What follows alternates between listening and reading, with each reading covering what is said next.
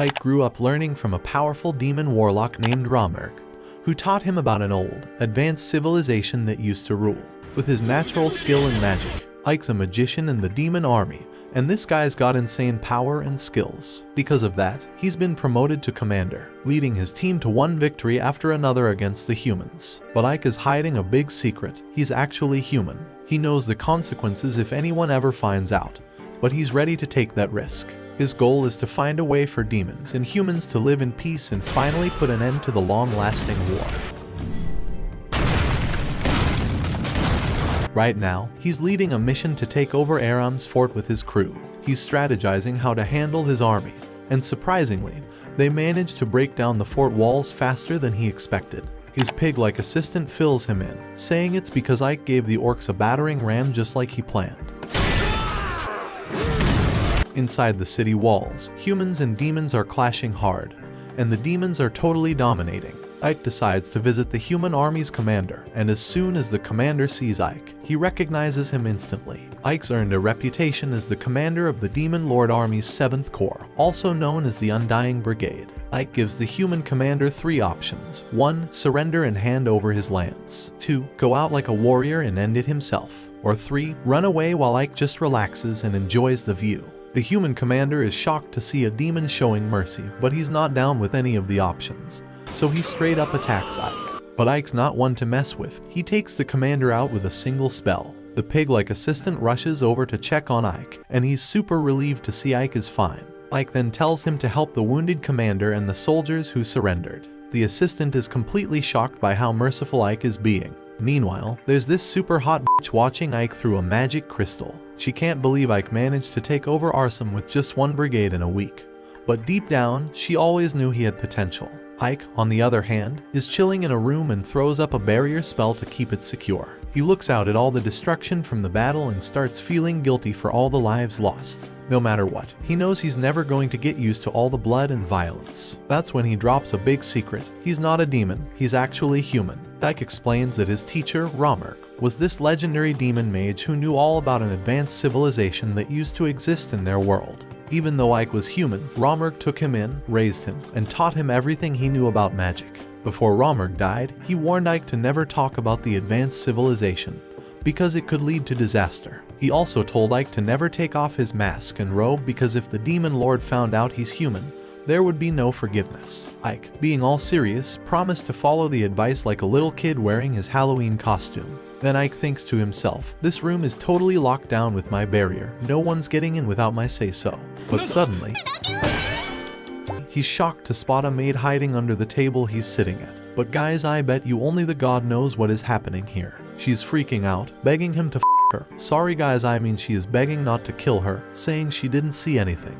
As if the situation couldn't get any more ridiculous, the clumsy maid accidentally bangs her head on the table and passes out. Ike's just standing there, not believing that the secret he's kept hidden for 20 years got revealed in just 30 seconds, like all of you guys. Next, we see Ike strolling around Harem with his piggy assistant by his side. The piggy mentions that they've taken control of the city but wonders if letting too many humans survive might be a problem. Ike tells him not to worry, reminding him that the current demon lord isn't like the old one. He only cares about results. The piggy then says that some of the other leaders want to wipe out the people and burn the town to the ground. But Ike, being practical, points out, if we kill everyone, who's going to pay taxes? Harem is a major trading city, and without people, all that trade will just vanish. Suddenly, Ike spots a crowd of people waiting to talk to him. The piggy tries to shoo them away, saying they don't have the authority to speak to someone like Ike. But Ike ignores him and tells the humans to go ahead and speak. One of them nervously asks how much they'll have to pay in taxes now. To their surprise, Ike tells them the tax rate will stay the same, and they're all relieved. But Ike doesn't let them off easy.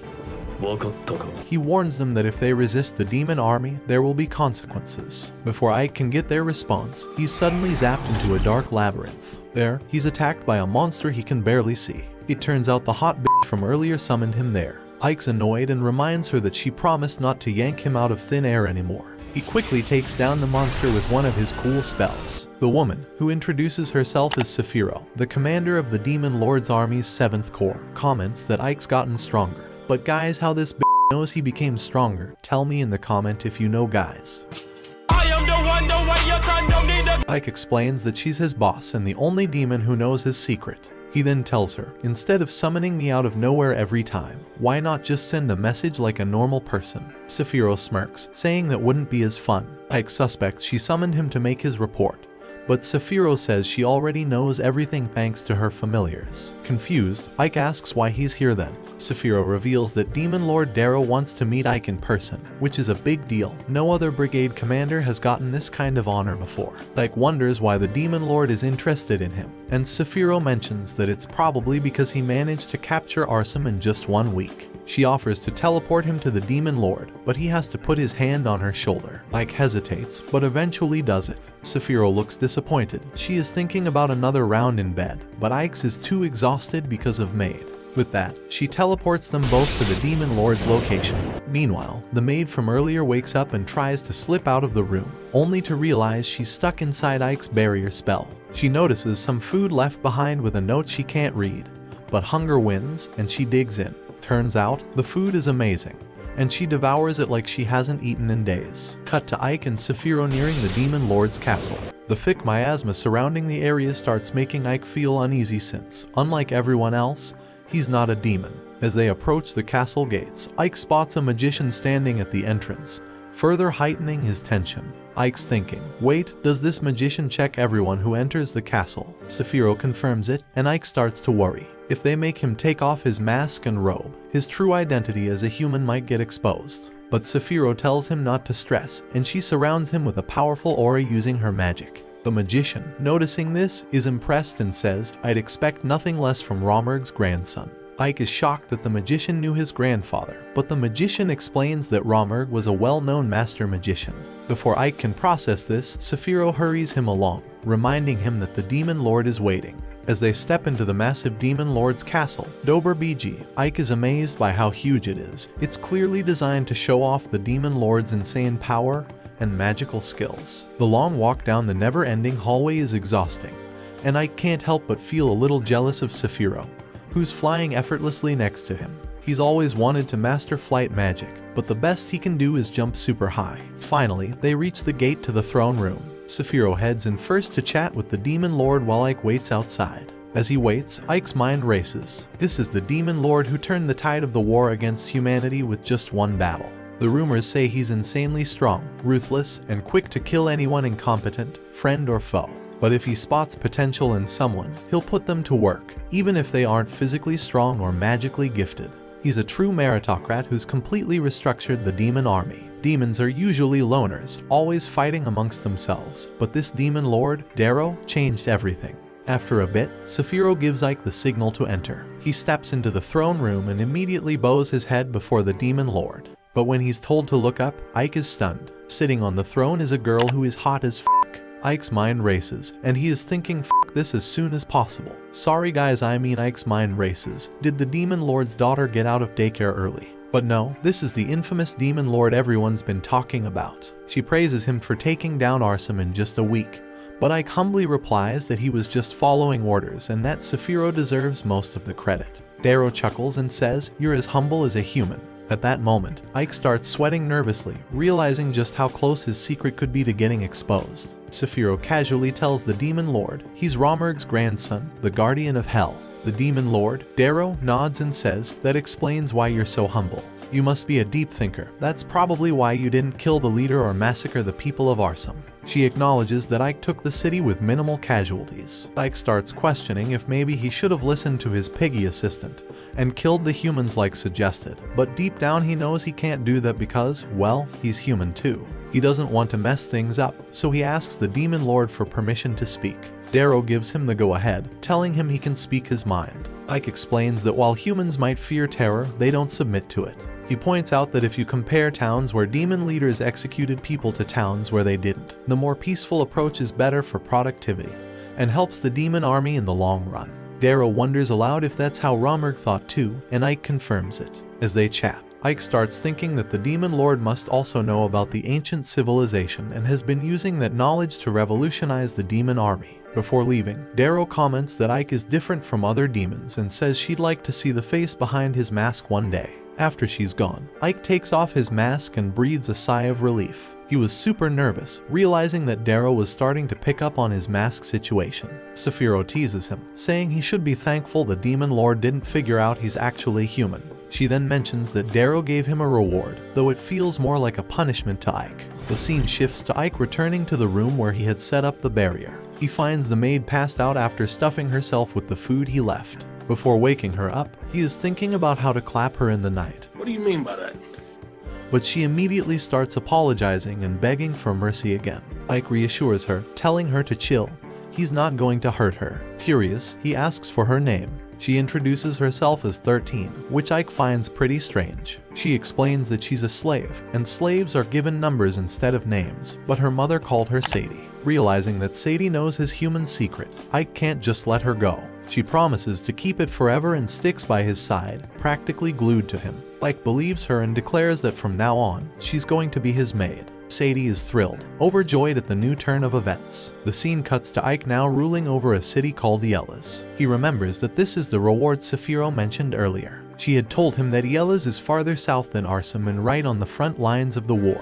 Even though it's a small town, it's crucial for the demon army. His mission: protect the city and bring in double the tax revenue. Ike turns to his piggy assistant and says they need to fix the city walls immediately, asking how long it'll take. Piggy says it'll be about 6 months, but Ike knows they don't have that much time. He racks his brain for a solution and suddenly gets an idea.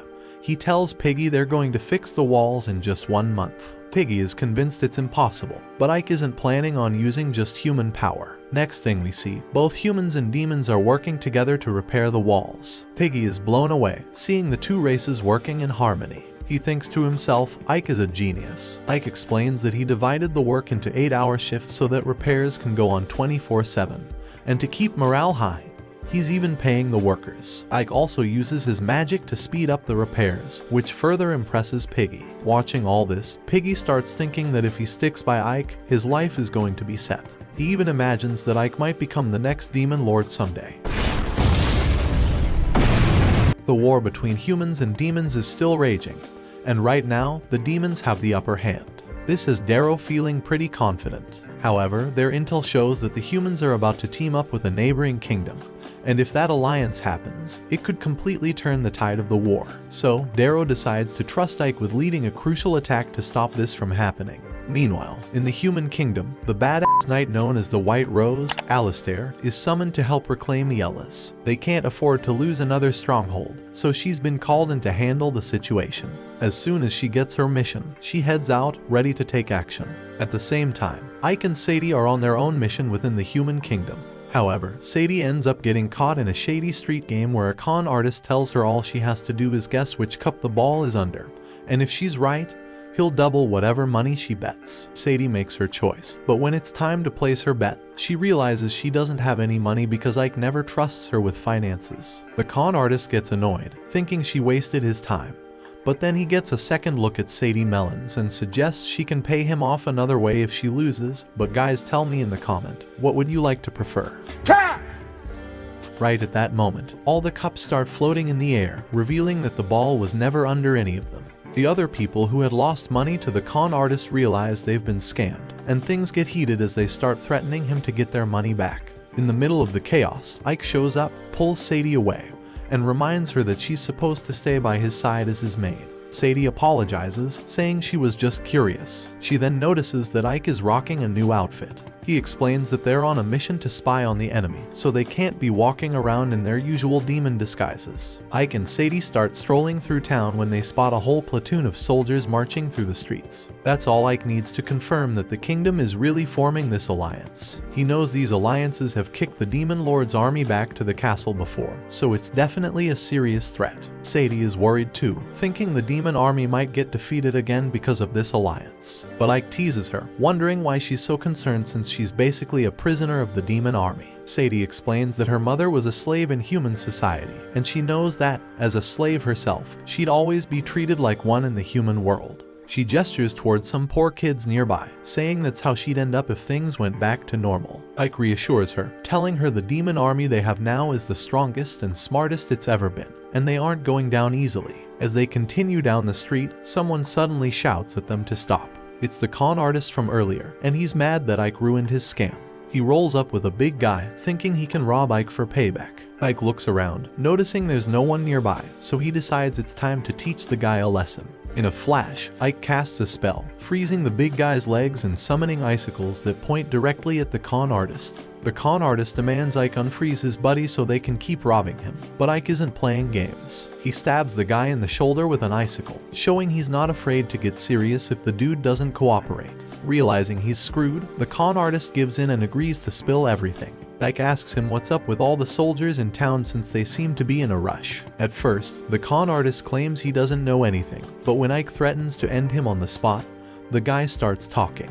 He spills the beans about the Alliance, explaining that the Rizzeria army wants to score some early wins before the Alliance fully kicks in. Ike gets why. They want to rack up kills to earn respect in the strategy meetings. But if they fail, it's going to mess up Rizzeria's whole plan. The con artist then reveals that Rizzeria's army is likely aiming for Yella's because there's a massive hole in its walls, making it an easy target. With the info he needs, Ike lets the con artist go but conveniently doesn't mention anything about unfreezing the guy. Afterward, Ike and Sadie return to his office. Ike sits at his desk, finishing some paperwork while Sadie brings him tea to help him unwind. Just as things are calming down, a demon girl bursts into the room, demanding to know where Ike's been for the past few hours because she's been worried. Ike stays cool, explaining that he was busy scouting out the kingdom of Rizzeria. But his calm explanation doesn't satisfy her, and she quickly turns her frustration towards Sadie, questioning why Ike is keeping a human by his side. Sadie steps forward, introducing herself as Ike's maid, but the demon girl immediately dismisses her, casually calling her an ugly slave. Then, she has the nerve to offer herself as Ike's new maid instead. Sadie, fed up at this point, snaps back, telling the girl to back off because Ike is too tired to be dealing with any drama right now. This sparks a heated argument between the two, with both accusing each other of trying to seduce Ike. Ike, being smart, decides to stay the hell out of it and lets them argue while he keeps his cool. Meanwhile, outside Yella's, the Rizzeria army is getting ready to launch their attack. They notice that there aren't many guards patrolling the walls, which seems strange, but they assume it's because the humans are short on manpower to defend their territory. The soldiers report back to Alistair, letting her know that they're all set and just waiting for her command to unleash the attack. Alistair gives the order to fire, but as soon as she does, skeleton soldiers suddenly pop up and surround her forces. The humans initially think they can handle skeletons since they've got siege gear and all, but out of nowhere, one of their soldiers gets blasted by a shot, and everything falls apart for them. Realizing that they've lost control of the battle, Alistair quickly calls for a retreat. Ike and his piggy assistant, Gyron, had been watching the whole thing unfold from the top of the wall. They give Alistair credit for making the smart decision to retreat. But let's be honest, the humans only had a shot in the first place because of Ike's earlier recon mission. However, while they're busy watching the battlefield, surprise surprise Mother Flipper, an assassin, sneaks up behind Ike and shoots an arrow straight into his back. Ike falls to the ground and fucked. Meanwhile, the general just got word that Alistair had to retreat due to some unexpected chaos. A soldier tries to explain that the demon army set up an ambush in advance, but the general isn't hearing any of it. Furious, he orders Alistair to be locked up for failing the mission. The soldier, realizing how dumb that is, tries to reason with the general. He argues that Alistair is one of the most skilled commanders in the kingdom, and throwing her in jail over one loss is only going to crush the soldiers' morale and ruin their chances in future battles. But the general doesn't care and insists on punishing her. Back in Yella's, Ike wakes up in bed, recovering from the arrow wound, only to find Saphiro sleeping next to him. Confused, Ike has a lot of questions. First off, why the hell is she in bed with him? How the dumb Ike, guys, if you have a girl beside you, would you ask the question? No! God, please, no! No! But Saphiro dodges the question, claiming she saved his life, and tells him, you have such a good stamina. But guys, tell me how much you would to last with her. Back to recap. Eventually, she drops the act and explains what happened. After he got shot in the back with that arrow, she healed him. It was a serious wound, but thanks to her magic, he won't even have a scar. As they talk, Saphiro brings up that not a single human was killed during the attack. She knows Ike isn't into unnecessary killing, but she warns him that if he keeps this up, he's going to raise the Demon Lord's suspicions again. Ike understands where she's coming from, but he's trying to find a way for humans and demons to coexist peacefully. Needless bloodshed would only go against everything he's working toward. Saphiro respects his dedication to peace and lets the subject drop, telling him to stay put and get some rest.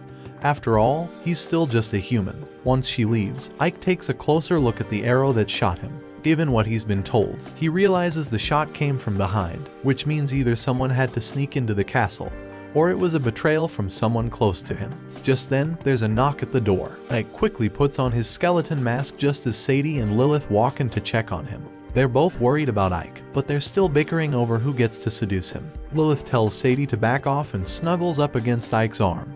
But Sadie isn't having it. She wants to get close to Ike too. The two start another argument, but luckily Jiren steps in just in time. He grabs that bitch, tosses her out of the room, and locks the door behind her, saving Ike from more drama. Lilith starts banging on the door hard, begging to be let back in.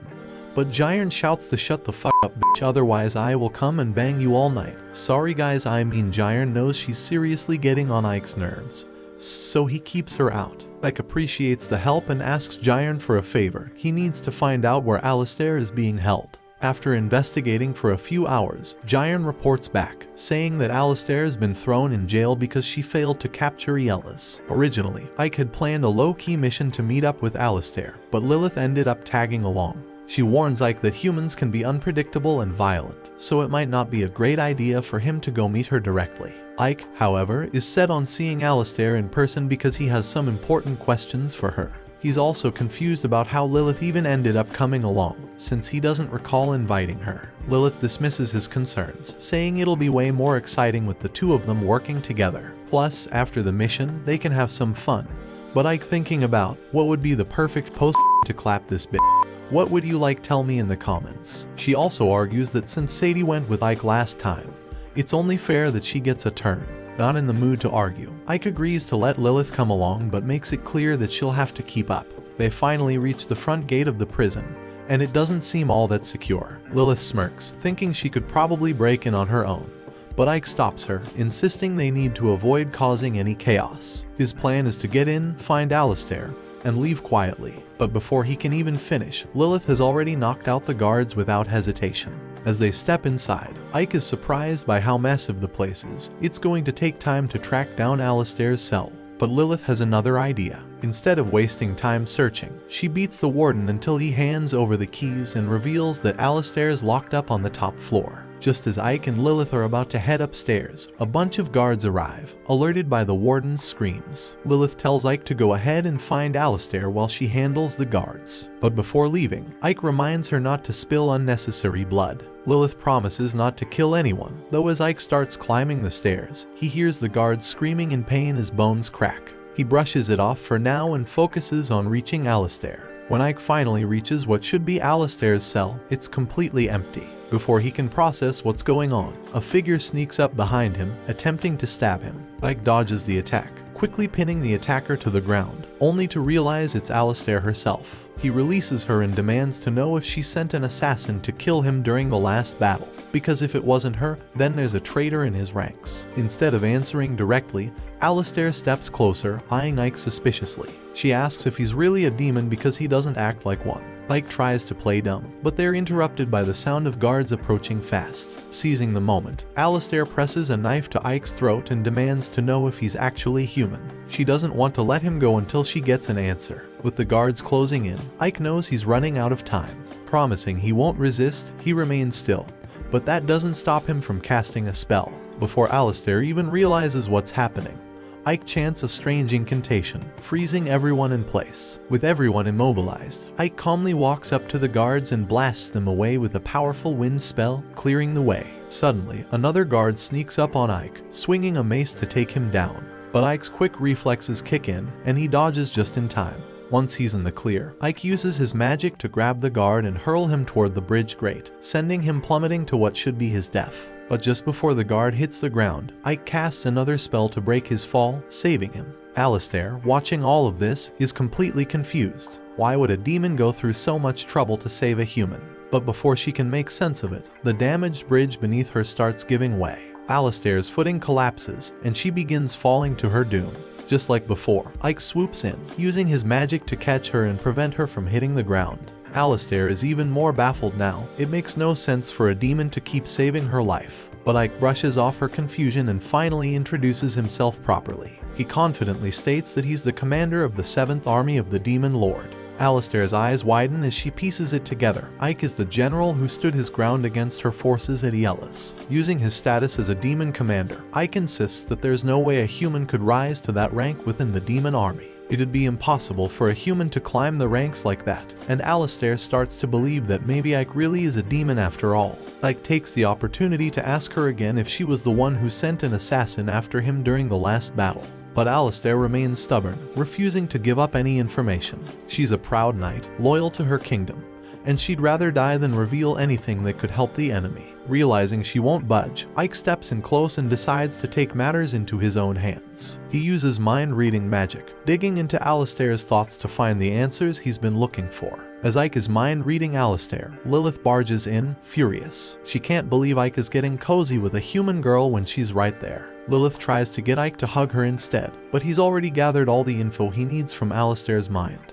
Without missing a beat, he says they're leaving. As Ike and Lilith head out, Alistair yells after them, demanding to know why Ike went through all the trouble of breaking into the prison just to walk away without a fight. Ike turns and coolly explains that now he knows she had nothing to do with the assassination attempt. While he was in her mind, he caught glimpses of her thoughts and tells her not to beat herself up about losing the battle for Rizzless. He reassures her that even for a skilled commander like her, it's okay to make mistakes as long as she learns from them and moves forward. After dropping that bit of advice, Ike turns to Lilith and tells her it's time to bounce. Lilith thinks he is about to clap her, so he suggests they find a private room before heading back. But Ike shuts it down quickly and opens a portal to teleport them both back to the castle. As they vanish, Alistair is left standing there with a whole lot of questions, wondering what the hell just happened and why a demon commander seemed so different. Back at the house, Ike is greeted by Sadie as he walks in.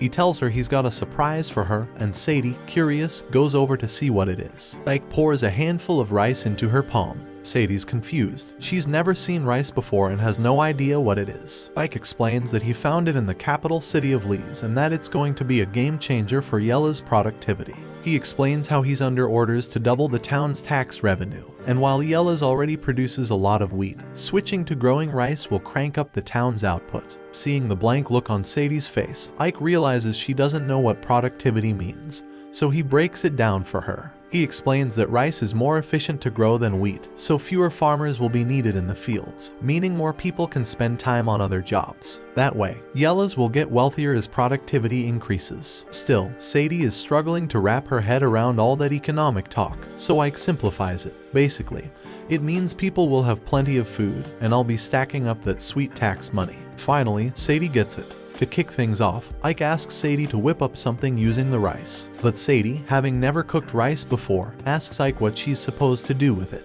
Turns out, even Ike doesn't know, he's never seen rice cooked before either. Sadie's shocked that there's something even Ike doesn't know, and now both of them are clueless on how to handle the rice. All Ike can recall is something vague about cooking it from low to high heat. With that little bit of knowledge, he leaves Sadie to figure it out while he heads into town to handle some important business. A few minutes later, Ike calls out to Giron, telling him to gather all the soldiers in the courtyard. As the troops assemble, Ike starts piecing together everything he's figured out so far. The arrow from the assassination attempt came from Alistair's army, but after reading her mind, he knows she had nothing to do with it. That means someone else is trying to frame her for the attack. The uncomfortable truth is setting in. There's probably a spy in his own ranks. Determined to find the traitor, Ike uses his mind-reading magic to scan through the thoughts of everyone gathered in the courtyard.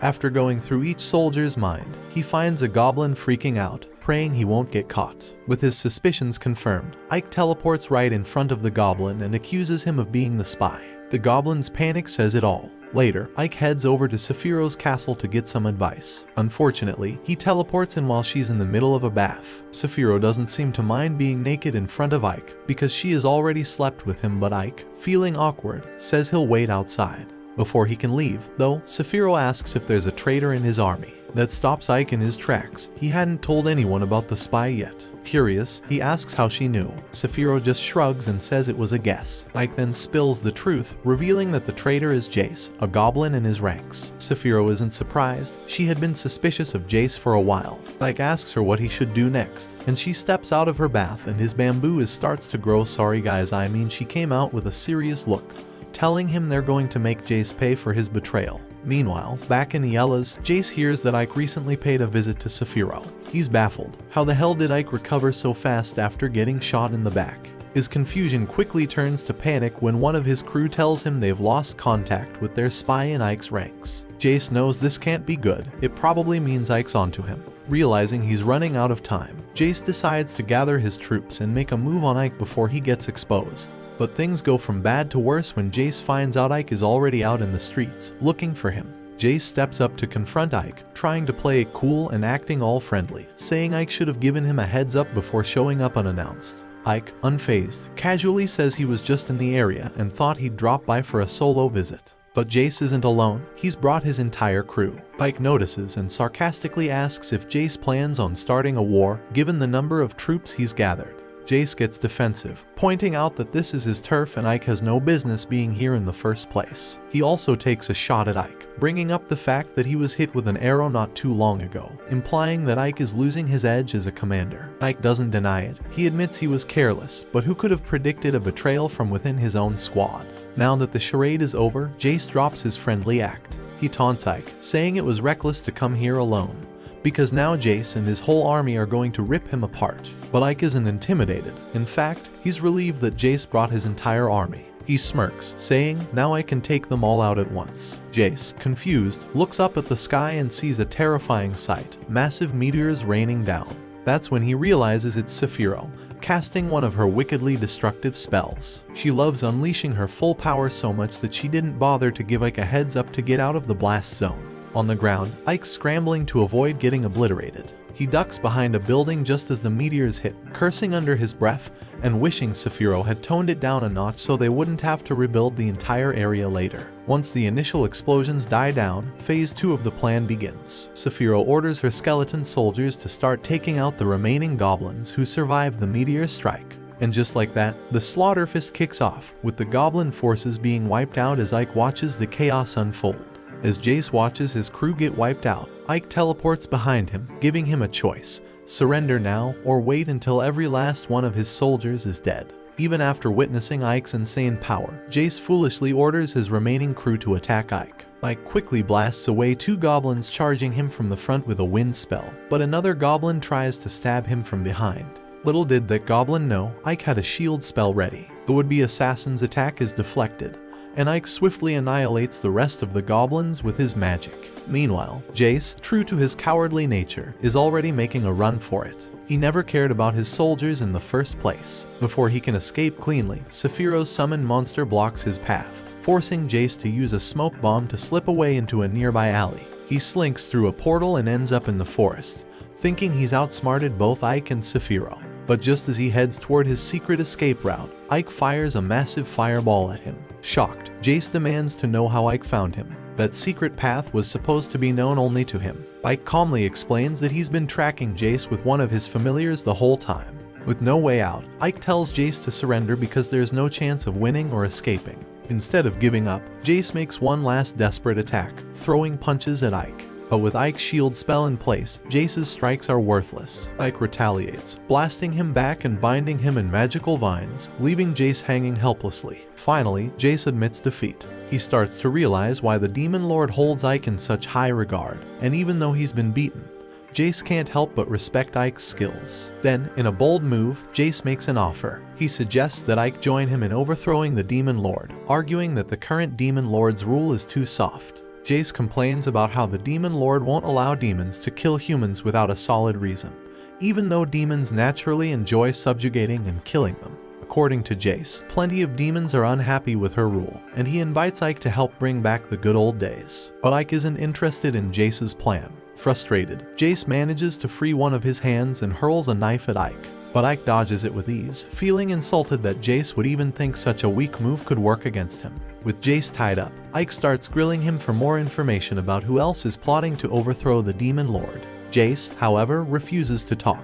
That's when Saphiro shows up, ready to torture Jace for the information. She's more than eager to get brutal, but Ike asks her to let him handle it peacefully. He doesn't want to resort to excessive harm. Saphiro, whining that Ike's methods are taking way too long, prepares to get rough. Before she can even start, Jace suddenly starts turning purple, screaming in agony. Saphiro hadn't even laid a finger on him. Realizing what's happening, Ike understands that Jace has been poisoned by his own crew to keep him quiet. Ike quickly tries to use an antidote spell, but the poison is too powerful. It's clear that Jace won't survive much longer. With death closing in, Saphiro asks Jace if he still wants to protect the traitors who poisoned him. Knowing his end is near, Jace finally agrees to spill the names of the rebellion leaders, hoping to get his revenge before it's too late. Once they gather all the crucial intel, Ike and Saphiro roll up to Darrow to inform her about the brewing rebellion, led by none other than the 3rd Division commander, Bastio. Since they're accusing Bastio of straight-up treason, Darrow wants to hear his side of the story. Bastio tries to play the victim, claiming that both Saphiro and Ike are framing him and that they killed Jace to keep him quiet. He even accuses Saphiro of scheming to take control of his 3rd Corps. These accusations are completely baseless, but they get Saphiro heated. She's ready to lose it, but Darrow steps in, telling her to chill because she'll handle the situation. Darrow, dropping some knowledge on everyone, explains that the more power a demon has, the more they crave. Ambition is the very essence of demonkind, so she can't in good conscience punish a demon for striving to gain more power. That's just how demons are wired. But despite this, she isn't stupid. She knows Bastio is full of lies and isn't falling for his accusations. She also recognizes that Saphiro is still loyal to her. However, Darrow points out that, technically, it's Saphiro's responsibility to keep her subordinates in line. Since Jace's betrayal happened under her watch, it reflects badly on her. According to demon law, Darrow should punish both of them, Saphiro for not keeping her crew loyal, and Bastio for stirring up trouble. But Darrow isn't about to lose 2 core commanders at once, which would be a huge blow to her forces. Instead, Darrow decides that they'll settle things with a duel. Whoever comes out on top gets to keep their life, their core, and their honor intact. Saphiro was preparing for the upcoming duel when the Demon Lord sent over the details. She explained to Ike that the duel would be fought with puppets, as neither she nor Bastio was allowed to fight directly. Instead, each would control 50 puppets, and the side that eliminated the other's puppets first would win. Ike found this whole setup needlessly complex, wondering why Darrow didn't just have them fight to the death. Saphiro, however, thought the Demon Lord wanted to test their skills as commanders. As if that weren't strange enough, Saphiro then casually mentioned one last rule Darrow had set. Commanders could appoint someone else to fight in their place. Without hesitation, Saphiro chose Ike to fight for her, putting her life in his hands. Surprised, Ike asked if she was sure she didn't want to handle the duel herself. Saphiro assured him that this was the best approach. While she was physically stronger than Ike, she believed his skills as a commander would give them a better shot at victory. Though uncomfortable with the idea of fighting for Saphiro's survival, Ike realized he had no choice but to step up. He was taken to inspect the puppets he would command. From what he'd been told, all the puppets had equal strength and followed their commander's orders precisely, meaning the only thing that would decide the battle was the skill of the commanders. Ike was also given the option to equip the puppets with weapons of his choice. But as he looked at the gear, he started thinking, just swords wouldn't cut it. He'd need something smarter if he wanted to secure the win. Later that night, Ike's back at his place, stressing over how to come up with some killer formations for the puppets in the duel. While he's deep in thought, Sadie walks in and hands him a cup of tea. Since she's there, Ike decides to ask her a random question. What would you do if you had to win a fight? Sadie's totally clueless because fighting isn't her thing at all. Ike agrees, saying it's always better to squash problems without throwing punches, but sometimes you're forced into a brawl. Hypothetically, he wants to know what she'd do in that situation. Sadie, with no real experience, says she'd probably use a broom as her weapon of choice. Ike laughs, realizing she's got a point. The best weapon is one that keeps your opponent at a distance while allowing you to strike. He explains that while a sword is better than a dagger, a bow is even more effective because you can hit someone from far away. But he knows Bastio is probably thinking the same thing and will try to use similar tactics. That's when Sadie remembers how her old master used to rave about crossbows, saying they were game changers in battle. Ike agrees, thinking that crossbows would be a solid choice. They can pierce through metal armor and are easier to handle than traditional bows. But for this duel, Ike wants something even more hardcore than crossbows. He decides to settle for the next best thing, guns. Sadie, having never heard of guns before, asks if they're really that powerful. Ike assures her that guns are ridiculously strong, capable of unleashing devastation from hundreds of meters away while the opponent can't even touch you. Sadie thinks that sounds awesome but wonders if Ike has the skills to make something like that. Ike admits he can't pull it off alone, but he's already got a plan. He figures that Saphiro, being an alchemist, could help him whip up some guns. Confident, Ike goes to ask Saphiro for help, but she quickly shuts him down. While she's good at creating things, she can't make something she's never seen before. Ike tries explaining to Saphiro that a gun is just an iron tube with gunpowder that launches a bullet, but she waves him off, uninterested.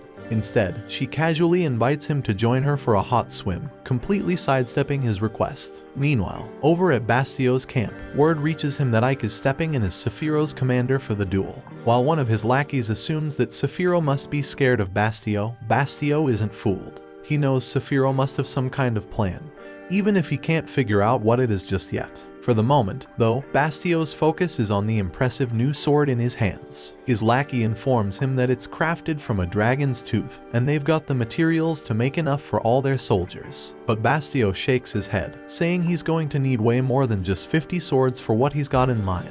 He's thinking bigger than anyone realizes. Meanwhile, Ike is just stepping out of the pool with Saphiro, completely blown away by how relaxed she is when his next move could literally cost her life in the duel. As he's drying off, someone tosses him his coat, and he's about to say thanks until he nearly has a heart attack. It's Darrow herself. This is bad news for Ike, who's not wearing his mask. He tries to keep his cool, thinking maybe Darrow won't recognize him. Darrow, unfazed, drops a bag in front of Ike and tells him to open it. When he does, his mind goes into overdrive. Inside are the guns he's been trying to get his hands on. Darrow explains that she went through a lot of trouble to secure them for him. Ike, still trying to play it cool, denies it, not wanting to blow his cover as a human. But Darrow cuts him off, saying there's no point in lying. She's known all along that he's human. Romberg had already spilled the beans to her a long time ago. Ike's stunned and asks why she didn't just kill him from the start. Darrow explains that she let him live because of her ultimate goal. No matter how much power she has, she can't achieve her wish without people by her side to fight for her. Ike, curious, asks what her wish is. Darrow reveals that she wants to create a peaceful world, and for that, she needs skilled individuals like Ike on her team. Ike, processing everything, says he's happy to serve her. Darrow, pleased with his response, teleports away, leaving Ike with the guns. Later, Ike takes the guns to Saphiro, showing them off so she can finally understand what he was talking about. Saphiro, still confused, asks how she's supposed to make bullets for them. Ike explains it's just a metal ball, but when she conjures one up, it's comically oversized. Ike schools her, explaining that it has to be small enough to fit inside the gun barrel. Saphiro catches on, but she's not too thrilled, making tiny objects. She complains, always gives her horrible acne. Out of nowhere, a massive explosion goes off, startling both Ike and Saphiro. Oddly enough, Saphiro doesn't sense any magic behind it. Ike quickly figures out the cause. It's likely the gunpowder they were messing with. Right then, Fiorentina steps up, letting Ike know she whipped up the powder he asked for. Ike, seeing things coming together, asks Saphiro if she's finished with the bullets. This time, the bullets are perfect, so he asks her to crank out about 500 more. Saphiro, not feeling the tedious work, agrees but immediately dumps the task on Fiorentina. Ike apologizes to Fiorentina, explaining that since Saphiro's not willing to help, he needs her to handle both the gunpowder and bullet making. Fiorentina shrugs it off, saying she's used to it. Saphiro never does her work anyway. The day of the duel arrives, and the stadium is packed with demons, all hyped for some serious action.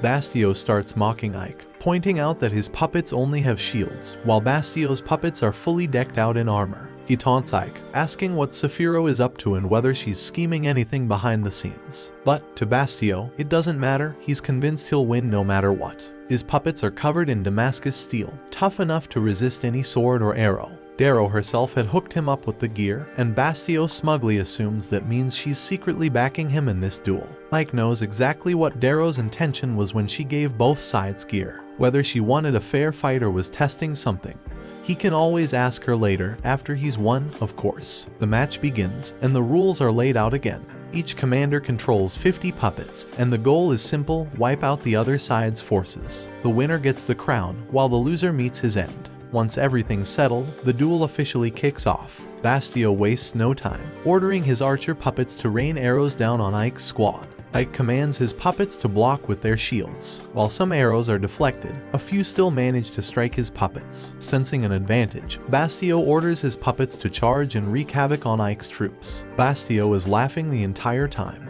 thinking Ike is just playing defense, not realizing Ike has something bigger planned. As time ticks by, more and more of Ike's puppets fall, and Bastio seems to be in control. But Darrow, watching from her throne, knows it's far from over. Suddenly, a deafening boom echoes through the arena as Ike's remaining puppets open fire with their guns. The counterattack is on. Ike's puppets effortlessly mow down Bastio's troops, catching Bastio completely off guard. Confused and panicked, he watches as his once dominant forces crumble in an instant. Before long, all of Bastio's puppets are down, lifeless, and he's officially lost the battle. Darrow steps down from her throne to deliver the grim verdict. Though Bastio's defeat is clear, she feels generous and offers him two options. Either he can take his own life, or she'll do it for him, though she assures him her way won't be painless. But Bastio has one last trick up his sleeve, a contingency plan in case he lost. In a split second, one of his archers fires an arrow straight at Darrow's back. Unlike Ike, Darrow senses it coming and catches the arrow midair. But what she doesn't expect is the explosive attached to it. The arrow detonates, and Darrow is knocked down by the blast. Chaos erupts as Bastio triggers another series of explosions in the stands, wiping out a number of spectators. Undead soldiers pour into the arena, and Bastio, reveling in the chaos, declares himself the new demon lord, ready to seize control. Many years ago, Romberg went full beast mode in a dark cave, wiping out a vicious wolf pack. In the aftermath of the carnage, he found a family torn apart by the savage creatures. Amid the wreckage, there was a small child, barely clinging to life, protected by the bodies of their parents who had sacrificed everything to shield their child from death. Fast forward to today, the 3rd Battalion, fully loyal to Bastio, was all in on his plan to seize control of the entire demonic army. They caught the orcs off guard, with skeletons and goblins under Bastio's command annihilating everything in their path. Bastio, full of arrogance, swore that once he had the demon forces in check, the whole world would bow to him. Seeing his moment of opportunity, he approached Ike, offering him a chance to join forces, promising victory and even saying that Ike could continue running the 7th Battalion. But as Ike surveyed the battlefield, noticing the orcs getting picked off by the skeletons, he wasn't having any of it. Calmly, he responded that Bastio would never be the demon lord. This threw Bastio off, as he had assumed Ike was smarter than that. Still, Bastio's confidence didn't waver. As his soldiers closed in on Ike, Bastio declared it was the end for him. The group of warriors rushed Ike, but he clapped back with a spell, sending them flying. Bastio, unfazed, kept applying the pressure, forcing Ike to step up his game with even more powerful magic, decimating the attackers. One skeleton threw its skull like a mana bomb, but Ike barely flinched, blocking and countering with another spell, leaving the skeleton zapped. Though Ike was holding his own, Bastio's 3rd Battalion kept fighting under his orders, unshaken by Ike's magical prowess. As Ike moved to higher ground, dodging a barrage of arrows, he surveyed the battlefield from above. From his vantage point, he unleashed a devastating spell that sliced through Bastio's troops like nothing, leaving Bastio in complete shock. As the dust settled, Ike expected Bastio to be finished, but instead, he heard Bastio's voice, laughing. Moments later, Bastio's body reappeared behind Ike, launching a surprise attack as explosions rocked the arena, turning the battlefield into chaos. Ike barely dodged the assault as the whole area turned into a sandstorm of destruction. Bastio taunted Ike, reminding him that he was no ordinary foe. As the head of the Immortal Brigade, Bastio revealed that he was a Dullahan, an undead warrior, along with the rest of his crew. Seeing the enemies he'd already taken down rise up again, Ike knew they weren't going down easy. Bastio's forces, reinvigorated, came back swinging, this time chucking explosive skulls that caught Ike off guard. Meanwhile, a zombie goblin crept up behind Ike, forcing him to act fast. He froze the goblin's arm and shattered it, then cast a time freeze spell, taking out nearby enemies. But no matter how many he took down, Bastio's army kept coming. According to Bastio, his troops were endless. He smugly reminded Ike that no matter how powerful a sorcerer is, magic eventually runs dry. To Bastio, it was just a matter of time before he claimed victory. He even expressed regret, saying he would have loved to have someone like Ike on his side. Just as the situation hit its worst, the same orc archer who had taken a shot at Darrow lined up another, this time hitting Ike with an explosive arrow. The massive blast rocked the area, and for a moment, it seemed like the end. But miraculously, Ike managed to throw up a magical barrier just in time, saving himself from the worst of the impact. Despite surviving the hit, it became clear that his life was hanging by a thread, and the stakes had never been higher. Out of breath, Ike started showing signs of exhaustion, and Bastio noticed. He pointed out that his undead forces were still standing, proving why he led the Immortal Brigade. Bastio kept hammering home that resistance was pointless, and Ike was starting to believe it might be true. He had to flip the script fast before things got worse. Ike scanned the battlefield, realizing that the undead were just walking corpses, immune to his dark magic. But the fact they weren't alive sparked an idea. Meanwhile, Bastio, thinking Ike's calm meant surrender, ordered another attack. His forces moved in, but Ike unleashed a blinding spell that wiped out the attackers, with light spreading across the battlefield and taking out the remaining foes. Bastio was stunned. His archer, readying another shot, had his arm sliced off mid-move. Saphiro stepped in, blowing the orc archer sky high and bringing reinforcements. Her demon troops tore through Bastio's forces, wrecking everything in their path. Jyrn led the goblin battalions, while Lilith used her unique skills to take down enemies. After charming her way through the monsters, she smirked and announced she was coming for Ike next. Saphiro reached Ike first, telling him the situation was under control. Defeated, Bastio cursed Saphiro, but Darrow reminded him his true rival was Ike. She gave him one last chance, a one-on-one fight with Ike. If Bastio won, he'd survive. Bastio accepted, swearing to tear Ike apart. The two clashed. Bastio swung his sword while Ike held his ground with a magical shield. But Bastio's strength cracked it. He claimed Ike's fate was sealed and blamed the Demon Lord for his downfall. Bastio unleashed dark magic, but Ike countered with a bright spell that wiped out the undead and took Bastio's hand. Seeing this, Saphiro was shocked by Ike's white magic. Bastio charged again, not realizing Ike now had the upper hand. Back in the day, a young Ike was staring sadly at a wilted flower when his mentor, Romberg, called him over for his daily magic lessons. Showing natural talent, Ike trained hard under the Guardian of Hell. One day, Ike asked if there was a spell to bring a dead flower back to life. Romberg explained that white magic was the key to such a move. Excited, Ike immediately wanted to learn it, but Romberg reminded him that, as a demon, he should focus on curses, not white magic. Romberg warned that white magic was about love and care, something that wouldn't sit well with demons if they saw Ike using it. If Ike truly wanted to master it, he would need to keep it secret. He also let Ike know that white magic could be deadlier than any weapon for demons. With that knowledge, Ike's determination only grew. Fast forward to the present, in the heat of battle, Ike taunted Bastio, saying aiming to be the Demon Lord was too much for a weakling like him. Bastio, desperate for power, didn't hesitate to throw his troops under the bus, even if they were undead. Ike, knowing that demons often betrayed their own for power, refused to let Bastio's crimes go unpunished. Believing a true leader should protect their people, not use them. Enraged, Bastio attacked again. Apologizing to Romberg for what he was about to do, Ike unleashed white magic. His left claw glowing bright, Ike pierced straight through Bastio's gut, the light spreading until Bastio vanished entirely. After the fight, Saphiro asked if Ike learned the move from Romberg. Ike confirmed, but pointed out that she knew all along and still left him to face Bastio alone. Saphiro shrugged it off, teasing that Ike managed to win regardless. Now, with Bastio gone, Darrow found herself in a bind. There was no one left to lead the 3rd Battalion. She handed the command over to Ike, making it official before leaving. Later, Lilith and Fiorentina appeared, hyping up Ike's victory, though Lilith was clearly envious of Jyrn showing Ike respect. Not long after, Saphiro confronted Darrow, frustrated that her second-in-command, Ike, was taken from her squad. As Ike's boss, Saphiro expected to have the final say in who led her crew. Darrow, surprised by Saphiro's reaction, thought she would be fine with it. However, Darrow, being the Demon Lord, reminded her that she had the final say over all decisions. To settle things, Darrow called Ike in to get his thoughts and let him make the final call. After the sit-down with Darrow, Saphiro scolds Ike for spilling his human identity to the Demon Lord. She's even more frustrated when she sees that Ike isn't even worried about it. Just earlier, Ike had mentioned to Darrow that people were starting to get used to the new Yellas. At first, demons and humans didn't know how to coexist, but over time, things had changed. Now, all races were living in harmony, working together for the greater good, something that had been unthinkable before. Even the youngest in the Yellas weren't scared of the so-called monsters anymore, and what was happening in the city was truly special. Since day one of serving under Saphiro, Ike had made it clear that his mission was to build a world where humans and demons could live together peacefully. Now, ditching his mask, he apologizes for keeping his human identity a secret. But he still has a lot to learn from Saphiro.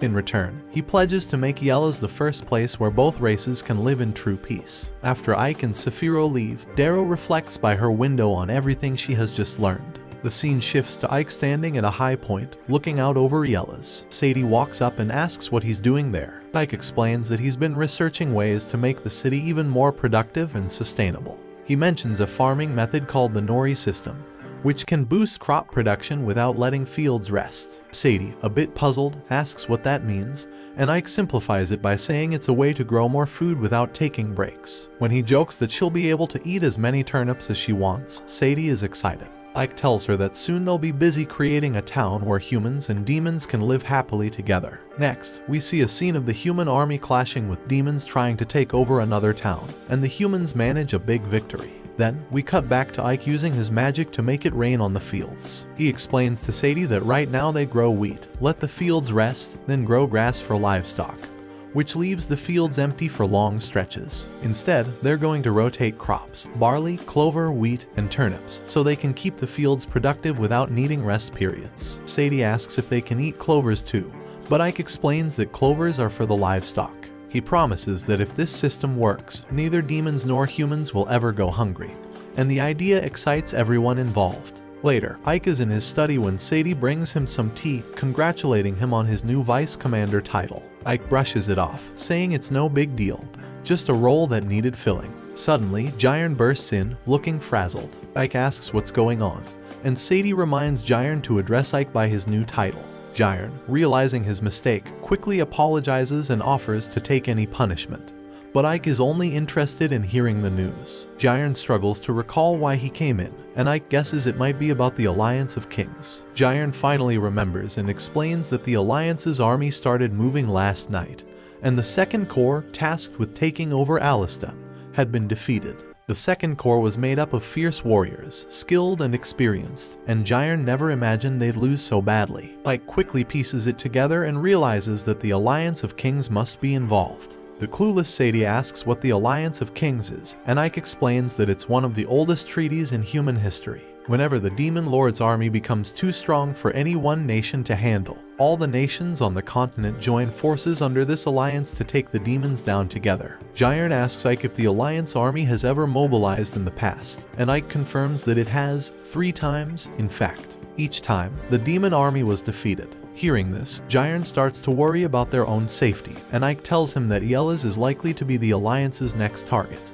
He explains that the humans have already retaken Arsum, which is a crucial base for their operations. To maintain control, they'll have to launch their next offensive from the front lines in Yellis. Ike points out that while demons are typically stronger than humans in a one-on-one fight, the real challenge lies in fighting against the humans' overwhelming numbers and their ability to work together. If the Alliance captures Yellis, their next move will be a direct attack on Arsum, and with superior numbers, they'll launch a concentrated strike that could lead to the fall of Arsum. Should that happen, the demon army would be forced to retreat back to Dober BG, their main stronghold. Jyrn, concerned, notes that this is a grim situation. Ike agrees, adding that if this comes to pass, his dream of building a peaceful town where humans and demons can coexist will be crushed.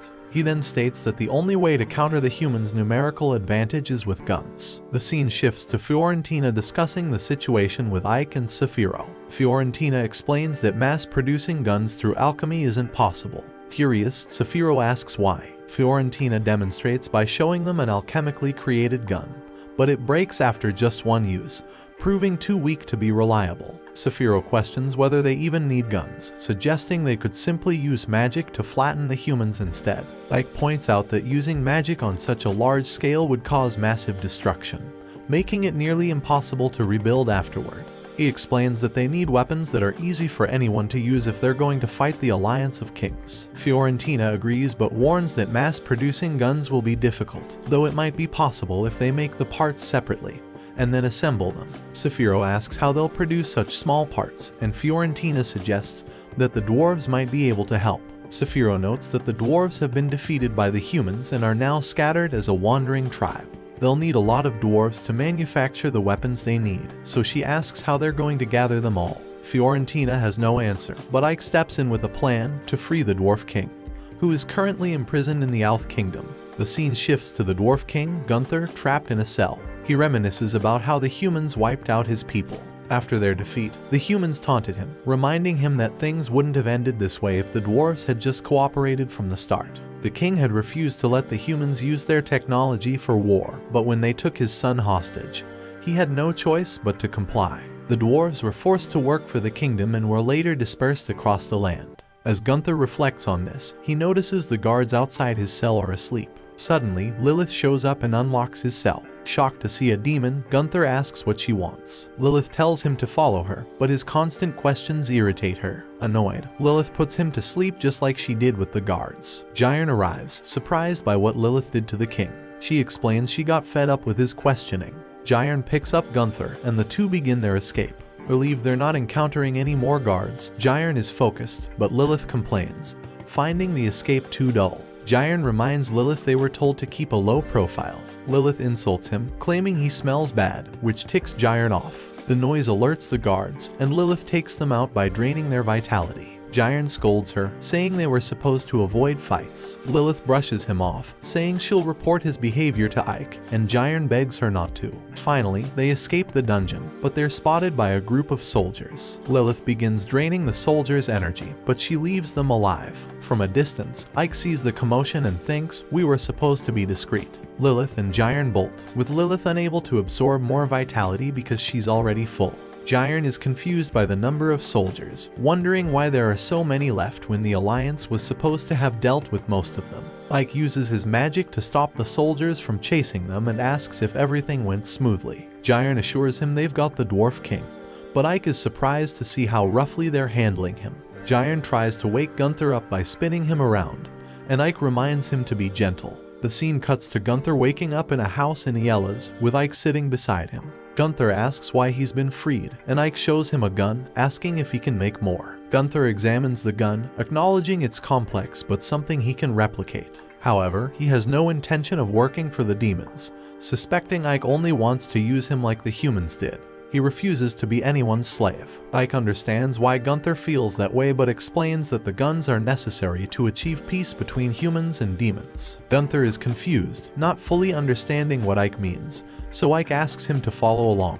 He shows Gunther how humans and demons are living together in harmony in his city, explaining that this is why he needs his help, to create a world where both races can coexist. Gunther finds the idea interesting but still hesitates, pointing out that humans exploited the dwarves and destroyed their homeland.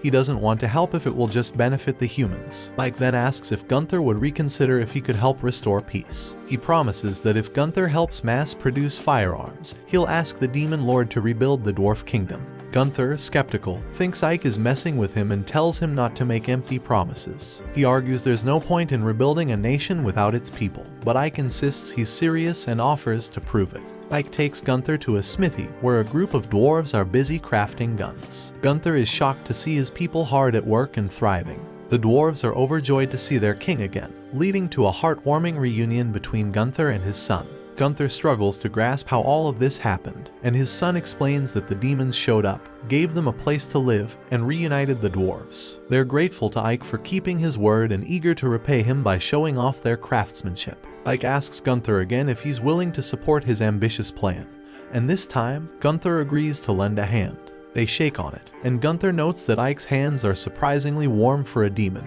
Later, Ike returns to his study, where Sadie tries to make tea for him. He tells her to take a break and get some rest, but Sadie admits she prefers staying busy to keep her mind off things. Ike suggests she could read to pass the time, but Sadie admits she can't read. Ike, surprised, tells her that reading is important and promises to teach her when he has free time. Their quiet moment is interrupted when Lilith bursts in, immediately accusing Sadie of trying to seduce Ike again. Sadie, calm and composed, replies that she's just helping her master, but the two quickly start bickering. Ike tries to mediate, but their argument is cut short when Jiren rushes in, reporting trouble. The scene shifts to the allied nation's army gathered outside Yela's. One of the soldiers informs the general that the Dwarf King has been freed by the demons. The general dismisses the news, not worried at all, saying the old man won't be of much use to the demons. Another soldier arrives, and the general asks how many troops are stationed in Yela's. The soldier reports that there are currently 500 troops, but with the brigade commanders arriving to reinforce them, the number will increase. The general then asks about the total size of their forces and learns they've amassed 12,000 soldiers. Confident with such a large army, the general declares there's no way they can lose this battle. So, guys, that's it for today's video. Comment part 2 if you want the next part. Till then, watch the following video, and I will catch you in the new one.